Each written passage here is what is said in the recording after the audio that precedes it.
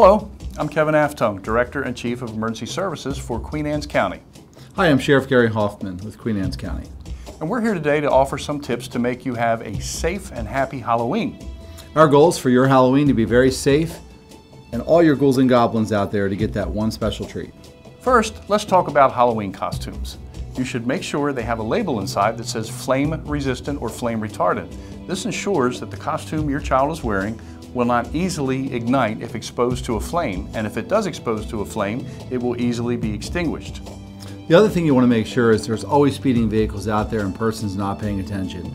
Make sure those costumes are bright and colorful, and make sure that you can see clearly out of the eye holes. Another thing to check on the costume, just to make sure it is safe, is that it has adequate ventilation for a small child, because sometimes the eye holes may be oversized, but the ventilation may not be adequate to keep your child safe during the night.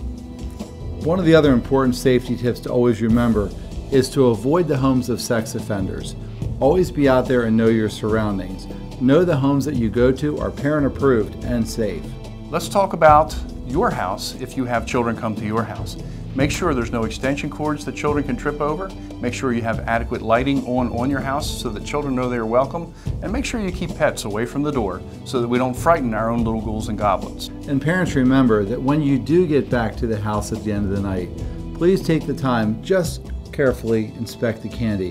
One, make sure it's not tampered with, but two, make sure it's nutritious and safe that you approve that your child eats that. Avoid using candles as decorations. Obviously, there can be a flame problem with a candle around a child's costume. The other thing too is make sure that, like Kevin said, candles are great and very decorative at times, but it's improper to use them for lighting pathways and different things like that. Always have children carry a flashlight or something to illuminate their way. Makes them visible, makes them safe, and there's no risk of any fire. And last but not least, be sure to check your child when they come home at the end of the evening to make sure they haven't injured themselves in some way that you're not aware of. Simple things like the right shoes under the costume can prevent a slip, a trip, or a fall. The other thing too is report any suspicious activity. I know all those ghosts and goblins out there are going to look really suspicious, and there's going to be a lot of paranormal activity in the community. However, if you see something suspicious, you're urged to document it and report it to law enforcement. Remember, it's up to the community as well to help us keep our children safe. Let's keep Queen Anne's County safe this Halloween by following these simple safety tips that we have offered.